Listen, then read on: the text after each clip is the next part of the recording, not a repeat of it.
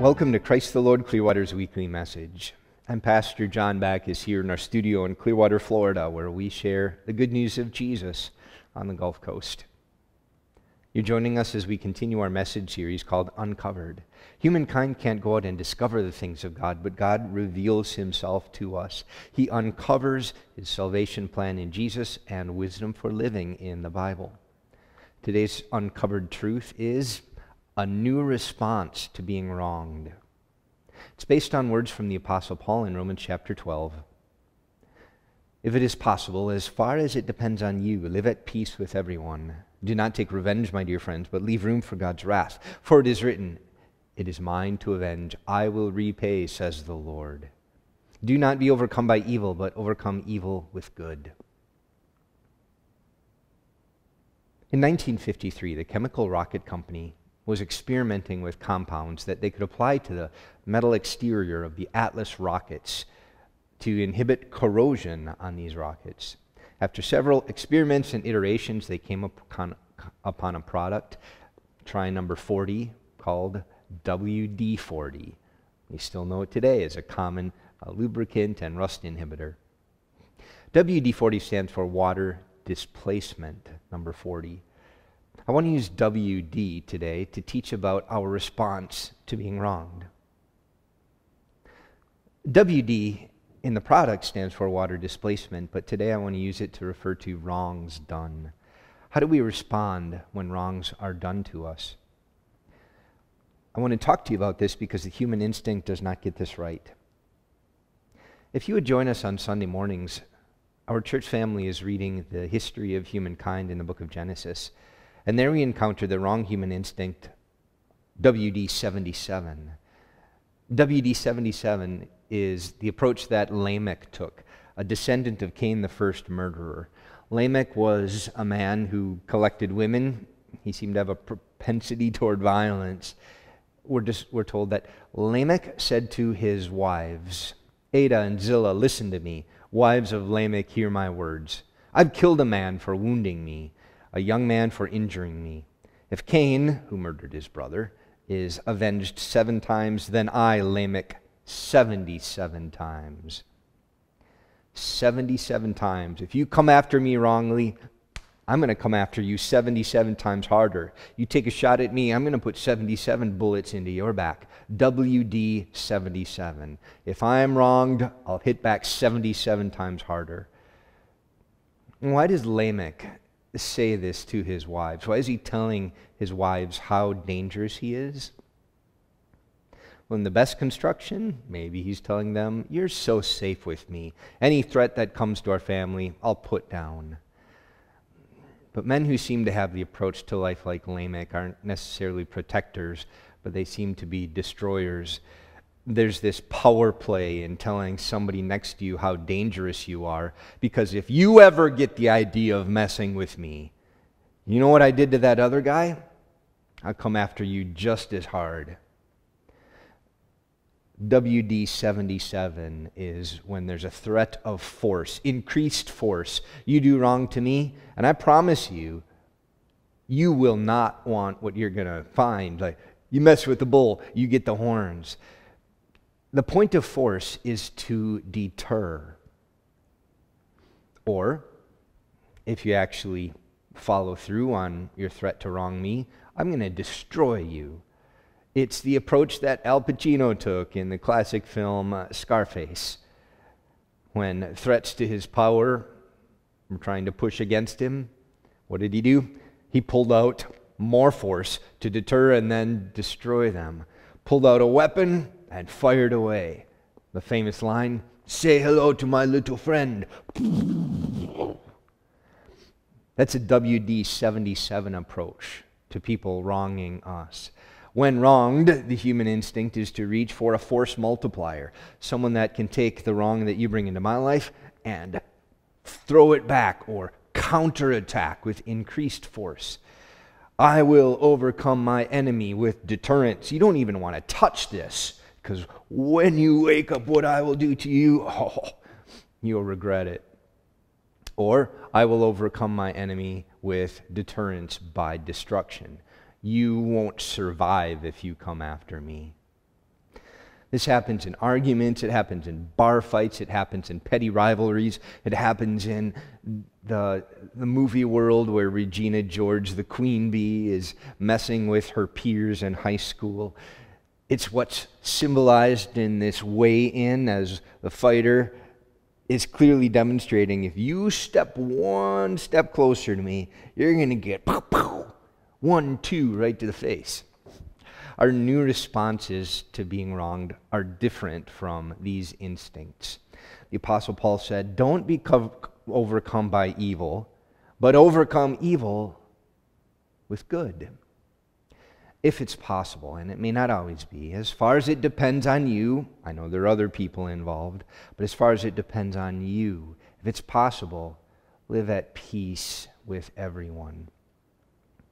And one way to do this practically is to take the approach of the F-117 stealth fighter. The F-117 has some characteristics that allow it to avoid conflict when it wants to. One of the characteristics, first of all, is that it has a special radar-absorbent paint on it.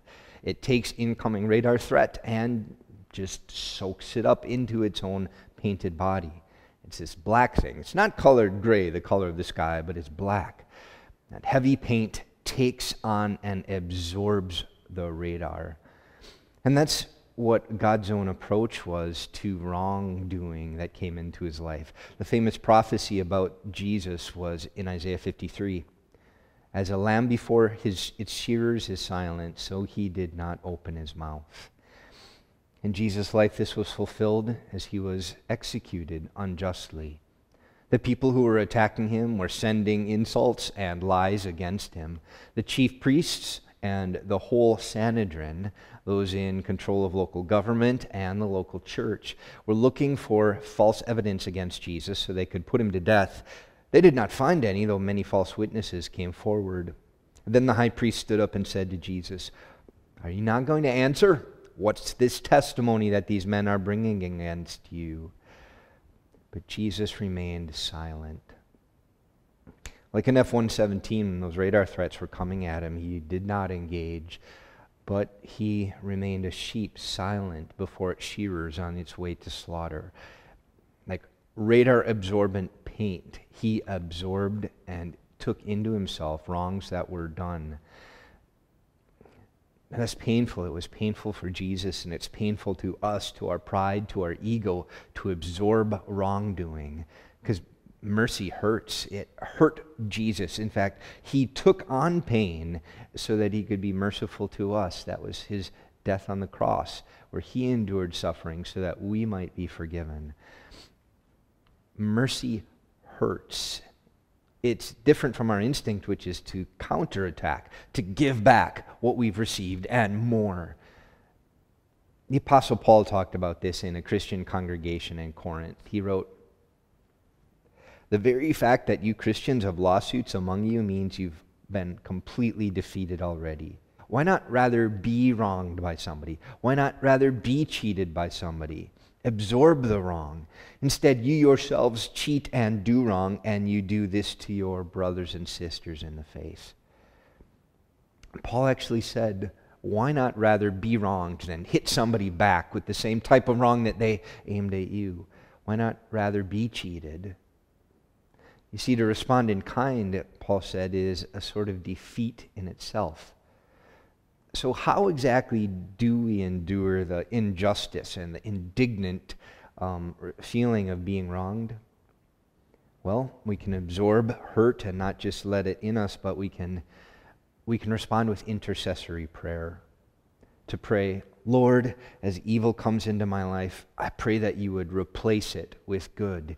Either change something, bring a new way of thinking, a new birth, a new resurrection into the life of that person whose instincts are death and their anger and their darkness, and transform their evil into light. And if it comes into my life, take this difficult experience that I've had to endure and transform it into something that strengthens me and brings resilience and perseverance and teaches me maturity. Let me be like this stealth fighter that absorbs the wrongs, absorbs the radar waves, and in doing so avoids conflict." That stealth fighter has a second characteristic that helps it. It's got this unique shape.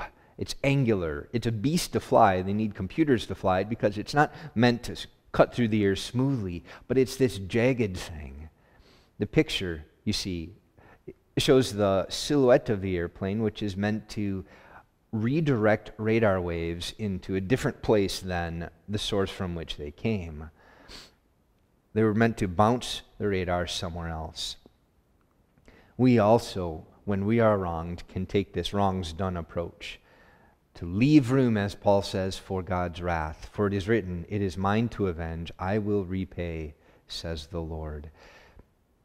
What this means is that we can make use of not just intercessory prayer, Lord, redeem that person's evil and replace it with good or turn it into good, but imprecatory prayer. That's warfare prayer. Lord, destroy the evil coming against me. In the days of God's people in the Old Testament, they were captives after an invasion of their homeland. The Jewish people were taken into Babylon, and there they were given two types of prayers. One was through the prophet Jeremiah, who told them, even though you're captives in a land and you can't leave, you're in somebody else's city, somebody else's homeland, pray for your oppressors. Pray for your captors. Pray for the peace of the city in which you're now forced to live. That's an intercessory prayer. But at the same time, in the book of Psalms, we hear a second type of prayer, a prayer against evil, a prayer that those who bring evil would reap the fruit of their labors. The prayer says, "O Lord, break off the teeth of my enemies in their mouth." In the rough neighborhood, this would be a place where you get curb stomped. Put your face against a curb and your enemy kicks the back of your head into the concrete. Knock their teeth out in their mouth. It was the imprecatory prayer of a people who watched these invaders take their children and hurl them against rocks, breaking their bodies open. And the prayer was, "Lord, for those people who do this kind of thing, may they experience the exact same pain that they caused." If that's the measure they're going to use to make their way through life, well, may you use that measure onto them. So these people who are hurting us by hurting our children, may they know exactly what that feels like. An imprecatory prayer where a call for justice is placed into the hands of God. God responds with justice. In fact, God cares about justice more than anyone cares about justice. That's his concept of holiness. If anything, we underestimate the commitment that God has to good. For he tells us in the scriptures that without Jesus and without the new birth that makes our lives redeemed, God will only come against evildoers as a consuming fire, as a God of wrath, as someone who will settle all accounts. He does this in eternity in a place called hell, where those who are wronged will be vindicated. It's hinted at in the Bible book of Revelation.